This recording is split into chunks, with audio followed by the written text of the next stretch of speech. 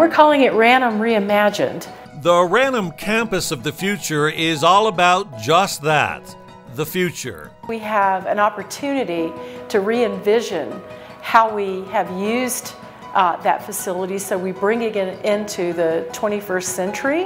Everybody's doing a brand new dance now. Come on, baby, do the locomotion. Built in 1962 with a long, proud history as first Ranum High School and then Ranum Middle School, Ranum Reimagined is a vision to refurbish the building, providing expanded space and hands-on learning opportunities for students in Westminster High School's career technical education program. We will have an opportunity to really capitalize what we have here at Westy and then expand past that with newer facilities, have the opportunity to do a lot of collaboration with companies that are here in Westminster and beyond, so that'll be a great opportunity for our community to be positively affected by our students. I see this as the next evolution of preparing our students for the day after graduation. The district currently offers 13 career pathways for students, many providing students with certificates and degrees that allow them to step out of high school and into high-paying careers.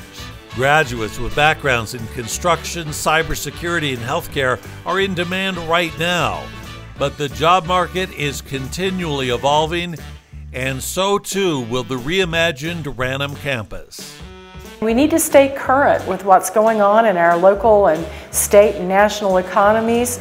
Things like aerospace. Another thing that we're seeing is our kids are really interested in going into the first responder area. So firemen, police, EMTs, we don't have that right now, and so that'd be a really interesting opportunity for our kids to have that in their back pocket when they leave and graduate from high school. Anytime we move to the future, it's exciting in so many different ways. Many of the details are still being worked out, with the new campus likely opening at some point in the 2023 school year. District leaders view the changes at Ranum as an investment that will pay dividends for years to come. I know our community needs to rely on us to make sure that the graduates we produce from the school system here can go into our community, can reinvigorate, revitalize, live here, raise their families. I believe in the Westminster community, and we have to keep that going.